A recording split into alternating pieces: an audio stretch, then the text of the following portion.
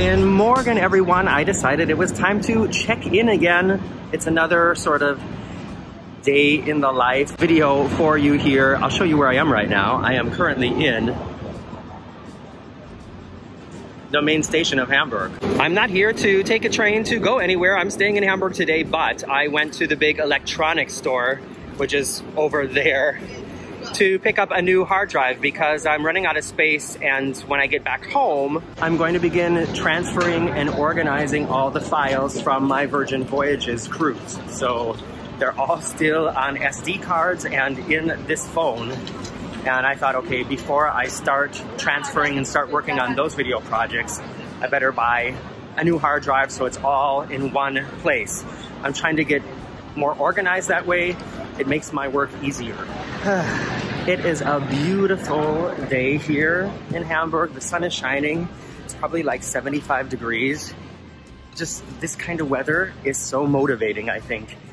And as I walk out of the station here, I wanted to let you know, if you are somebody who hasn't traveled a lot to European cities, that the main train stations, the people who hang around them, and usually the area very close to the main station is not the nicest area of the city. So never let that first impression be like your main impression of wherever you're going.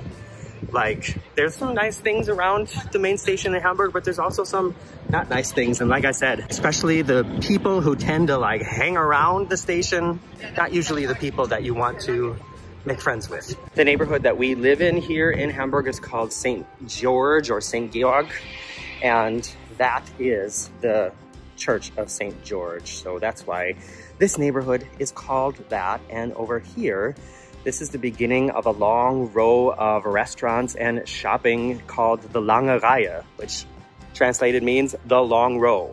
And it is one of the nicer areas close to the main station.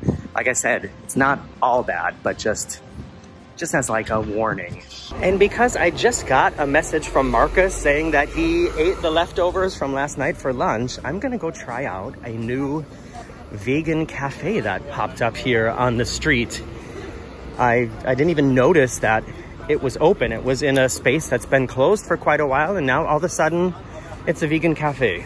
I mean, honestly though, how would you know that that is a new cafe? Look at how the signage is here in the neighborhood, and there's just a tiny little sign over the door. So hopefully they're ordering a new one soon.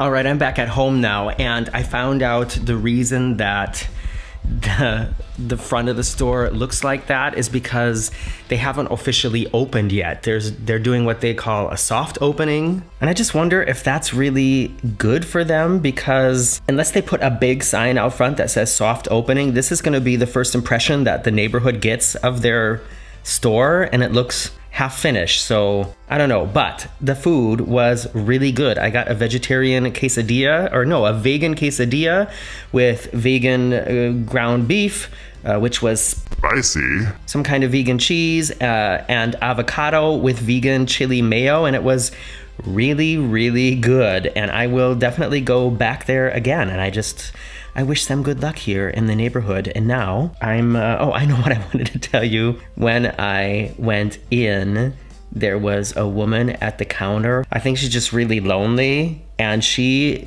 chatted, the poor girl who was working there, she chatted her ear off, just telling her about all kinds of different stuff, asking her questions about the bread that she bakes there, how she bakes it, what are the ingredients in it, but then she was like asking questions about the opening times and the costs of things, just basically anything to stay in a conversation. And then she started telling her about how she recently got what do you call that in English, where they pump water up your butt and then clean out your system that way. What is that called? It's not a colonoscopy.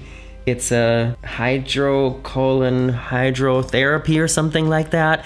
And I was like, girl, this is a restaurant. Let's not talk about that here. So yeah, this poor woman was just, I think, just kind of lonely and looking for somebody to talk to. And the younger woman who was working at the cafe was a very patient listener, and that was also great too. So another reason to go back there and just support this small business here in my neighborhood. Anyways, I'm back here at home, gotta unpack my hard drive. These are the kind that I use usually.